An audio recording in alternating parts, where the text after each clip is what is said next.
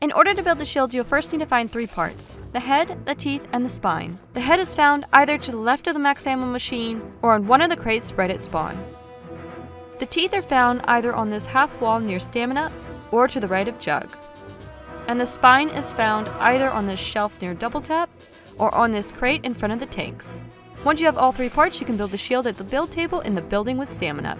To build the Sliquifier, you'll first need to find 4 parts: the foot, the button, the handle, and the gas canisters. The foot is found either across the room from double tap or to the left of Widow's Wine. The button is found either on the cement block across from Jug or on this cement block not far from the mystery box. The handle is found to the left of Mule Kick, and the gas canisters are found either on these crates to the left of Mule Kick or on this box thing across from Mule Kick.